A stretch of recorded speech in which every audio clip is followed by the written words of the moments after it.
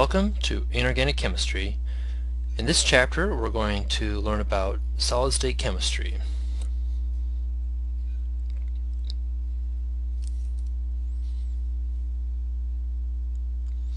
For the first part we're going to look at the solid structures for a number of simple compounds, including metals and ionic solids.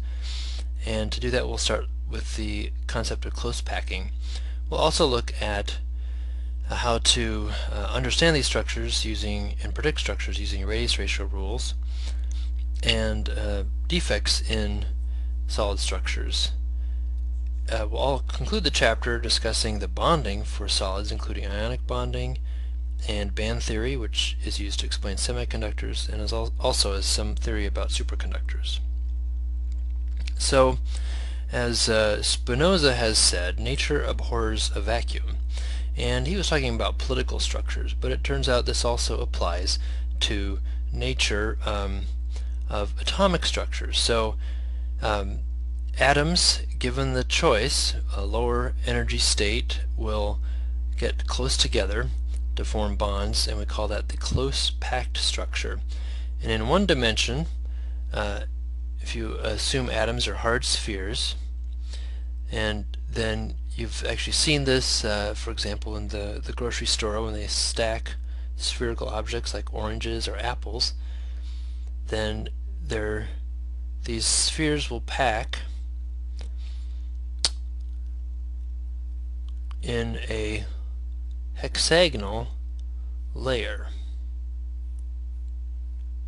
So filled hexagons of solid spheres will pack this way. So that's the basis of the close packed structure.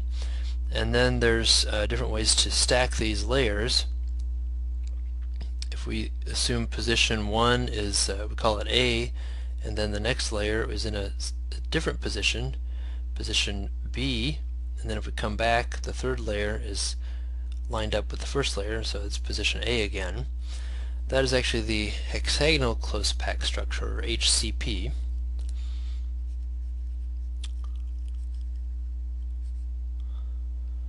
And the unit cell is shown here. All these structure images were generated using the Diamond software.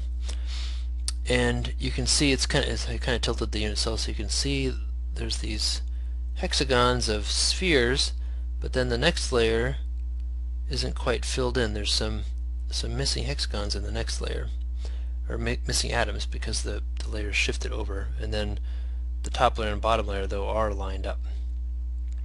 So that's a hexagonal close packing.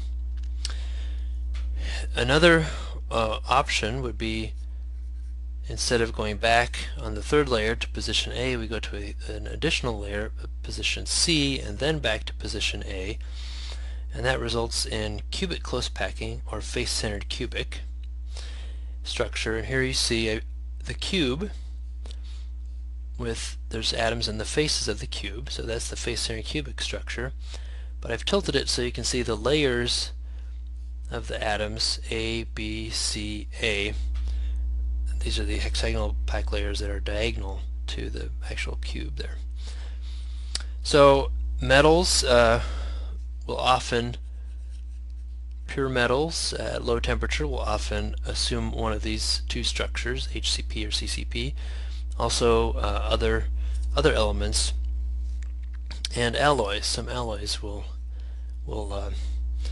assume these forms. Now if we want to do chemistry, we're going to mix elements, so we won't have pure metals, and so the next section we'll talk about how to handle binary or even ternary compounds with more than one type of element. So to understand or kind of organize these structures, we're going to start with the close packing, and notice that here's a triangle from that hexagonal layer of close packed spheres, and then the next layer is up here, and I've made it smaller so we can see that there's an opening here between these four spheres, and a small opening, and we could put another different colored, different type of sphere in this in this opening, and that is considered a tetrahedral hole. That small sphere there has coordination number of 4, and I've drawn this the tetrahedron there so you can see that. So we could have two different elements, one close packed, the other filling tetrahedral holes. In the same way, we could have again the close packed spheres layer here, and then here's another layer of close packed spheres, and you can see they're offset, so that results in a different type of hole here, where we could put a small atom or ion, and this has a octahedral shape. You can kind of see that shaded here, an octahedron. This central atom has a coordination number of 6, and so we can also understand or make binary compounds by putting a small atom in octahedral holes. The octahedral holes are larger than the tetrahedral holes. So here we see a summary chart of these binary ionic compounds, and even a ternary compound here. The name of the structure type, the sample compound that has this type, or so we call it the archetype, and then how to understand it. So sodium chloride is made of the anions. The chlorides are in a cubic close packed structure, and all the octahedral holes are filled with the sodium ions, and then this is the coordination number of the different ions in the structure. So let's go through that. Here is the unit cell of the rock salt lattice, which is the archetype again is the sodium chloride, and you can see the sodium chloride. You can see here's the key here. Actually, it's saying that the sodium ions are here at face center cubic, and the chloride ions are in here. You can see the octahedral hole. See, there's coordination number of 6, making an octahedron there. Okay, so it turns out you could, with rock salt structure, you can either way. The sodium can be in the center or the chloride can be in the center. And applications of this structure are the silver chloride is another compound that assumes this rock salt structure, and it's important in photographic paper. And so the crystal face, crystal geometry determines the sensitivity of the photo paper. Okay, to continue, our AB type compound, the zinc blend structure, and the archetype is the zinc sulfide. And so here you see zinc.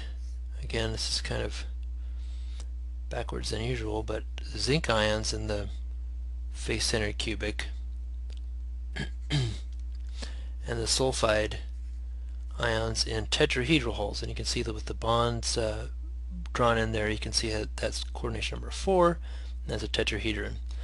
Again, we could shift the unit cell the way we draw it, and the zinc ions also have coordination number 4, so we could shift the sulfides to the faces. And zinc blend structures are very common in semiconducting materials such as gallium arsenides, which are used in light emitting diodes. To continue our AB type structures, we saw with sodium chloride or rock salt the octahedral holes filled. Nickel arsenide also has octahedral holes filled, but now the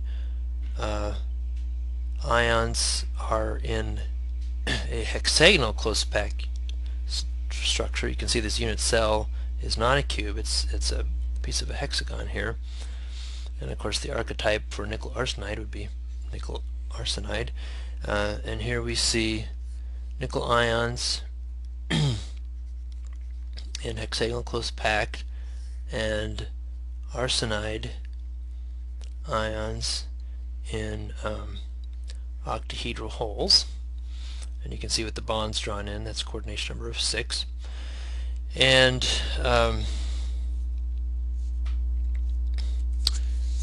important application of this is nickel sulfide, another like nickel arsenide. This is the major ore for nickel, source of nickel that we use, including our nickel coins. So this changing the lattice from cubic close pack to hexagonal close pack introduced what's called polymorphs, or another shape for the crystal. So wurtzite is a mineral that actually is zinc sulfide, so it's the same composition as zinc blende, but it has a different structure, so it's a polymorph. And here we see I've drawn it such that the sulfide ions now are hexagonal close packed. You can see that nice hexagon there, and the zinc ions are in half of the tetrahedral holes. So you can see that tetrahedron the way it's drawn there, and there's a layer of them here, a layer of them down here, but not a layer here, not a layer here. So only half of the tetrahedral holes are filled. And again, this is a common structure for semiconductors, cadmium selenide, or photoconductors, photocells are have this structure. Now, we've been using close packing to try to understand the structures, and here is an example though of a compound that is not close packed, cesium chloride, which is, the archetype is cesium chloride, and the chlorides are simple cubic. You can see they just form a little cube here, and the cesium ion is in a cubic hole, and because you can see it's surrounded by a cube, and the coordination number for the cesium then is 1, 2, 3, 4, 5, 6, 7, 8. So we didn't talk about that before, but cubic holes have a coordination number of 8. And this is a common form for alloys. Nickel tin alloy is called memory metal and is used in surgical stents, for example. Okay, now let's do a AB2 type compound. So again, it's still binary, two different elements, but the formula: calcium fluoride, two anions to one cation. And this is the archetype, calcium fluoride. And again, this is a little different than what we've seen before because the cations are in the face-centered cubic arrangement, and the anions, the fluorides here, fill all the tetrahedral holes. So you can see it's a tetrahedron, and there's another one there, another one there, another one there. So unlike the wurtzite, where we saw just a layer of the tetrahedral holes filled and then empty tetrahedral holes, all the tetrahedral holes are filled. And this particular compound, calcium fluoride, is the state mineral of Illinois and is an important source of fluoride that we use in drinking water and toothpaste and things like that. We can have the opposite structure where anions are in the face-centered cubic, cations are in all the tetrahedral holes. That's called the anti-fluorite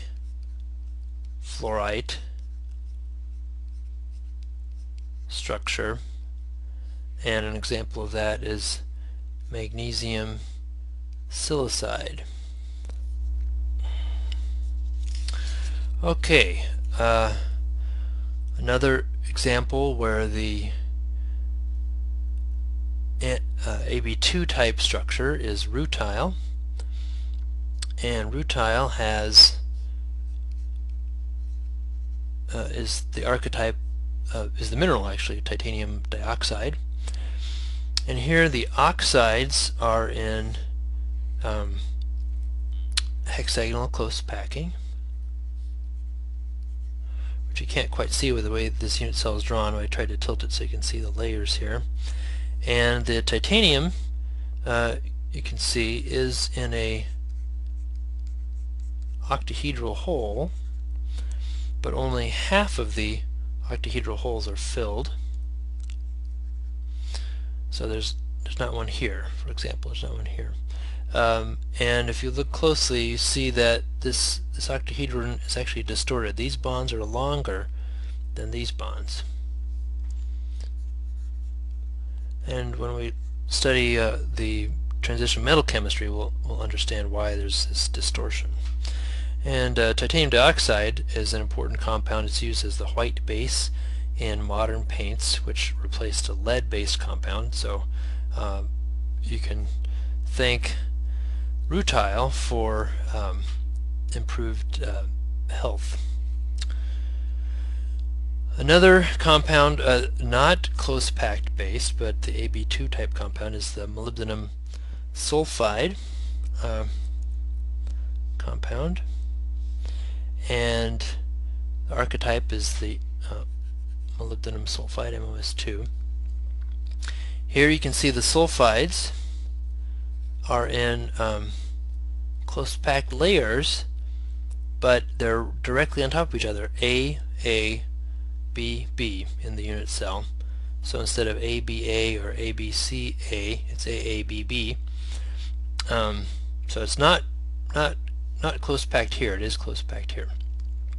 And the molybdenum ions are in a trigonal prismatic coordination hole. So if we look here, we can see that this atom is right above this atom, and so it's a trigonal prism, or commonly called prism, which has a coordination over 6, but it's shifted from an octahedron.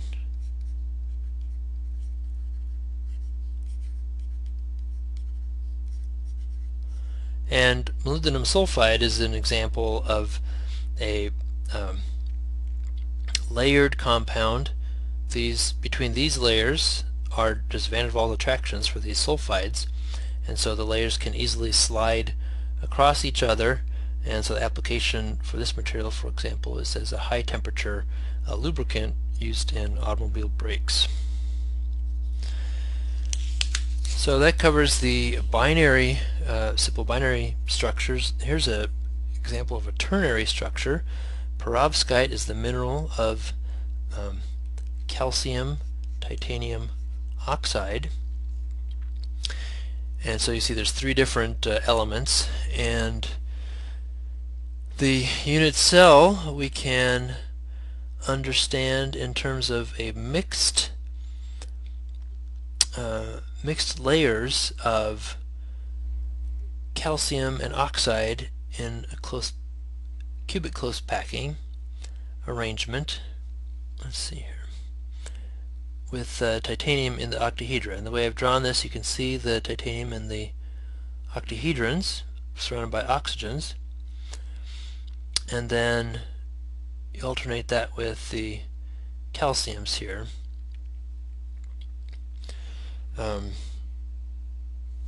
So the titanium 4+ is in the octahedrons,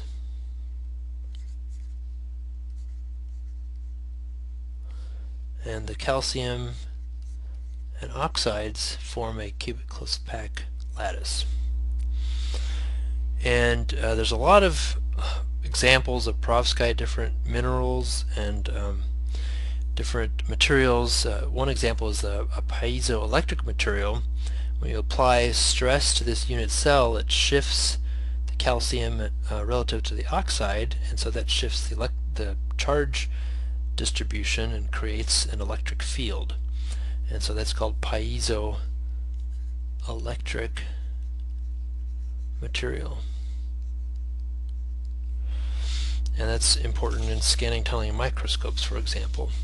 Perovskite structure is also the basis for the so-called high-temperature superconducting ceramic materials.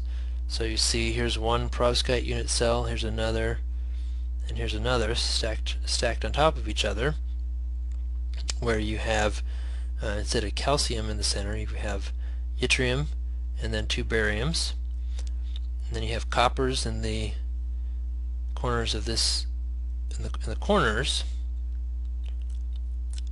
and edges, and then oxides filling in between.